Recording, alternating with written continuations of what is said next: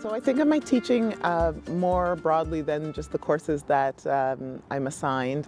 The Sister Insiders is a group for graduate students who are racialized women, and recognizing my own experience as a graduate student, not having a group of like-minded folks that I could talk to in my faculty, I would always go out to other areas of the university to connect with racialized women. And so I wanted to create that space where we could talk about readings that are particular to sport, leisure, kinesiology, but also just more broadly equity, anti-racism, feminism.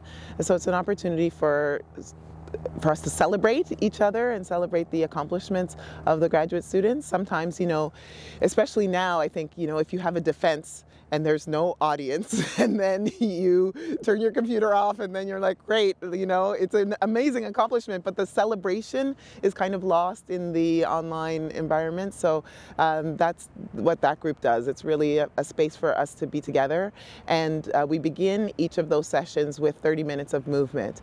And so I'm, again, coming back to the embodied learning, I'm interested in how whenever I finish a class, there's this kind of laughter, excitement. I've entered many classes and it's quiet at the beginning, and then at the end there's all this chatter. And so I wanted to kind of capture that in an academic setting. So we do 30 minutes of movement at the beginning, and then I feel like that sets the stage, that literally warms people up for whatever discussion we're going to have afterwards. And similar with the Learning to Lead project, that's focused more on undergraduate students, but the structure is to have movement practice and then have the practitioners, the teachers, lead a discussion. So for example, we might have a Caribbean dance teacher come in and do a soca dance class, and then talk to us about imposter phenomenon.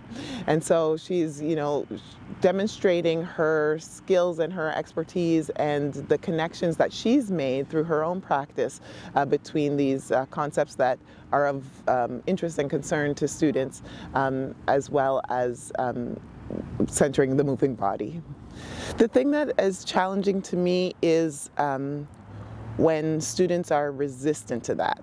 And, you know, I think because of my own experience, and it is my bias and my privilege that I like to move, and that I think that, you know, being in a space where we were catching balls or where we are doing push-ups, that's exciting to me. And as you're saying, I have that lived experience. I know that it works, and it would be great to see the research that underpins that.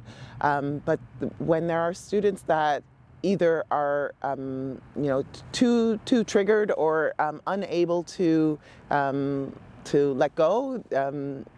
In Caribbean dance, we say free up. Like if they can't free up, then how can we include them as well? Because I do know that in some classes I've tried like snapping games or clapping games, or like try to get rhythm and sound into the space, and there are some students that are not having it, and I don't know what to do with them. Like, do I just force them the way I was forced to sit and be quiet? Are you going to be forced now to be loud and move? I'm not sure exactly how to navigate that tension, so I would really like to know from a trauma-informed space, because I imagine those people who are most resistant probably have some history that is making them resist me as a teacher or that practice.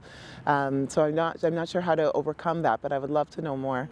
In my very first year, when I was in that lecture theater, that was when I did some of the snapping and clapping games, and we essentially built a kind of choreography over the semester.